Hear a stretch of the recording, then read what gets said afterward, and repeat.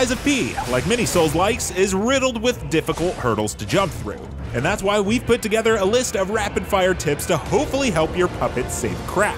And you know what? You can have these tips with no strings attached.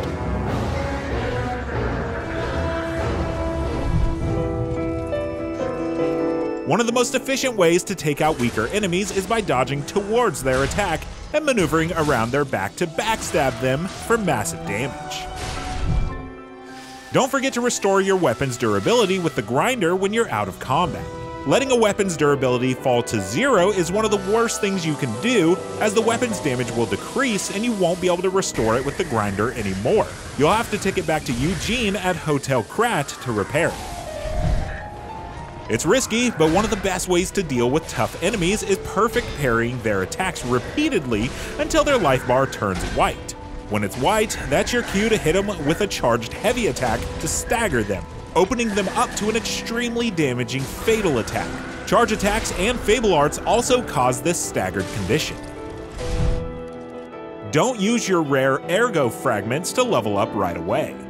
There's a vendor that accepts them as payment for awesome weapons or amulets later on.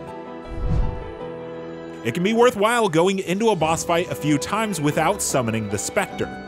Use the attempts to learn a few of the attack patterns and save yourself the star fragments to use once you've got a better understanding of what you're up against. If you're stuck on a boss later in the game, consider making use of the Perfection Grindstone. This grinder option lets you automatically perfect parry every attack for a brief time.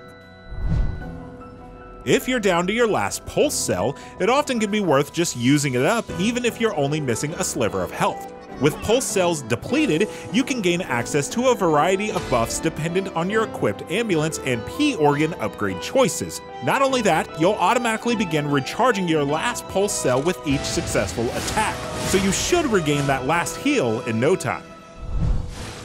If you often default to dodging attacks instead of blocking them, keep your weight below 60%. Increasing your weight will slow your dodge. Higher weight also means slower movement speed and stamina recovery. Don't freak out to kill the dimensional butterflies if you're already in a stressful situation. You can always come back and get them later after using a stargazer. Change out your defense parts on the fly when facing a particularly difficult enemy. Other than keeping track of your weight, there's no deficit to quickly making some changes to your liner to counter their type of physical attack, or changing to a different converter to slow a particular status ailment. The way you attack is mostly determined by what handle you're using. Altering a handle will allow you to slightly change the attack abilities. Only once, however, and the materials needed are fairly limited. You can attach nearly any blade to a handle that you like, so spend some time trying out different handles on the dummies before altering them. The amount of damage you block is determined by your weapon's blade. The better damage reduction rates usually come with a higher weight, so be prepared to invest in capacity if you plan on staying nimble while blocking effectively. Though a very minor spoiler, if you're struggling to click with your chosen build, there is an option to respec that eventually becomes available. You can find the Saintess of Mercy statue within the Grand Exhibition. For a small but incrementally increasing cost, you can refund your Ergo and level up into other abilities that better suit your playstyle. You can also reset your P-organ and Legion arm choices here too. Legion Caliber, the item needed to modify your Legion arm, is fairly hard to come by.